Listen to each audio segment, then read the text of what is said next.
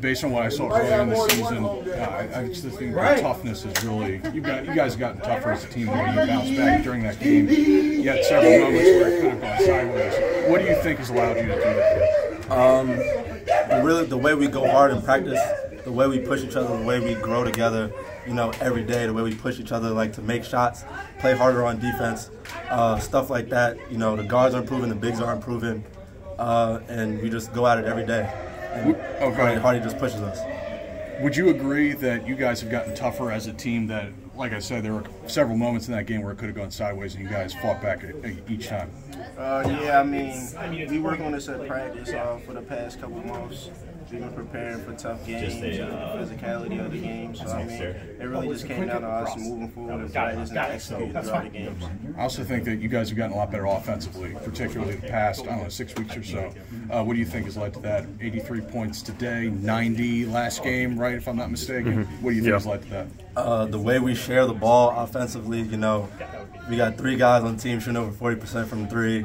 The bigs are shooting great around the basket. Lonzo's hitting threes. We turning the ball over. We had 5 turnovers today, 17 assists.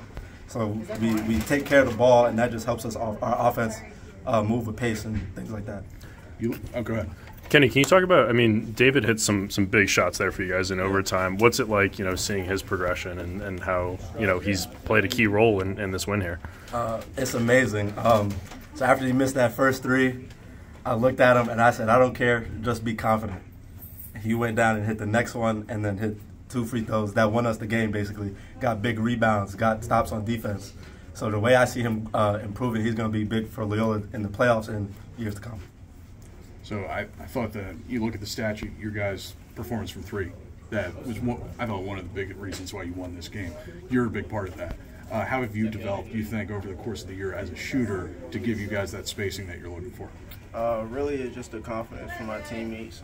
When I'm missing shots and I'm not on, they just give me confidence, bring me more swagger to my game.